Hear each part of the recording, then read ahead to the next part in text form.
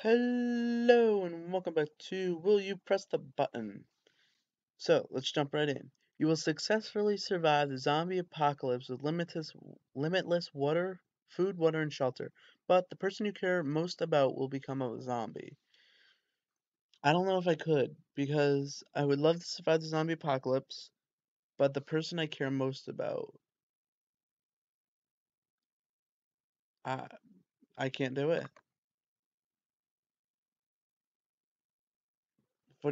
55% of people agree with me. Santa Claus is real, but every other holiday never gets celebrated again. No, because that means I could get a chance at getting coal. That was a pretty good one.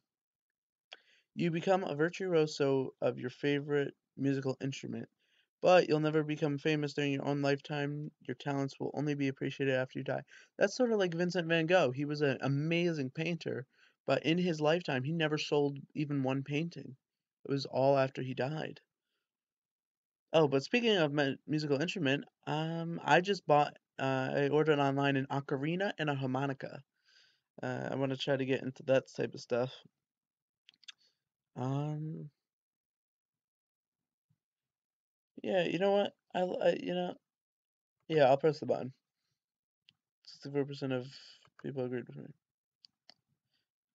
You become what you want to be in life, but you have no one to share it with. No!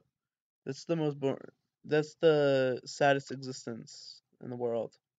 You understand all truths of the universe, but you can never talk to others again.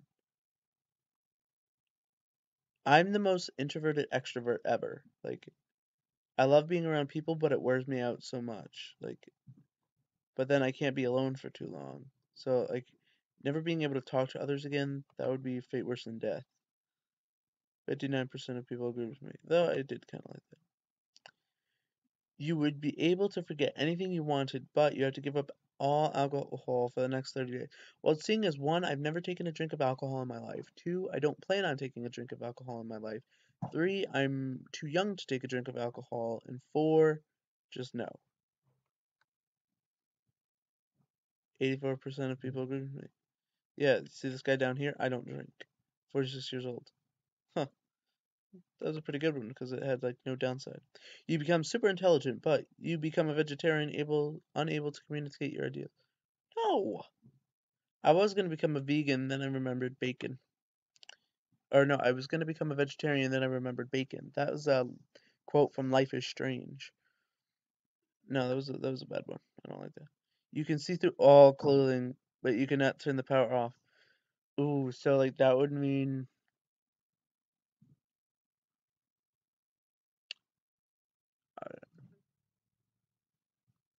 yeah, no, I'm gonna have to say no just because. Ugh, oh god.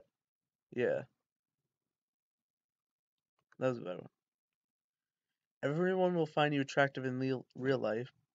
You will look like shite on pictures, movies, anything media related to the point where people think you are disgusting. I don't know.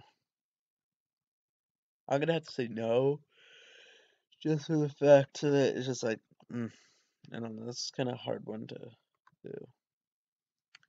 You regenerate your eternal youth.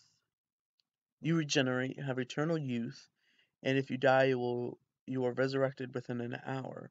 But every death leaves you with a permanent scar, and each time you die, there is a 1% chance you wake up with no memories.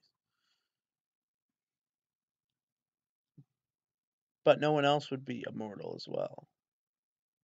So I'm gonna say no. But that was a pretty good one. You have the ability to change into any object or person, but you will never be able to change back to yourself. I will not.